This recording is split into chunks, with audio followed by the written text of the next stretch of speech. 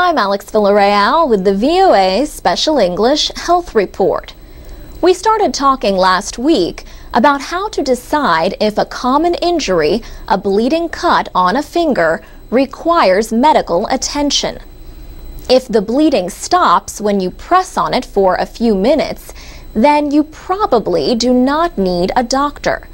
But if the injury is more serious, then you could suffer permanent damage unless you get help.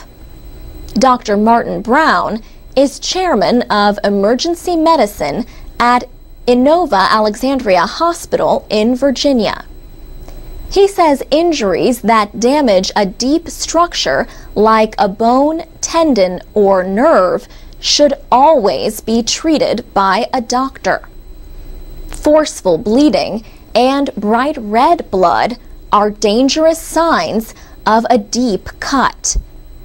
Dr. Brown says there are different medical products that can help stop the bleeding. One example is gel foam.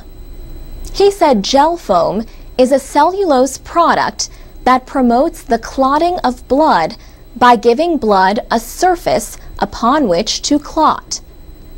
The traditional way to close a serious cut is with sutures, also known as stitches.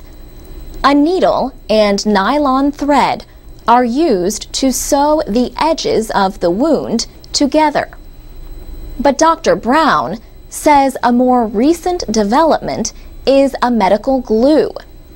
He said the glue is a medical kind of superglue. Superglue makes many things stick together. But Dr. Brown says people should not use it on injuries. He says the medical glue can be used when a cut is straight and comes together easily. The American Academy of Orthopedic Surgeons has advice on its website about what to do if a fingertip is not just cut, but cut off. First, gently clean the amputated part with water or saline. Dr. Brown says people can use a saline cleaner for contact lenses. Saline contains salt.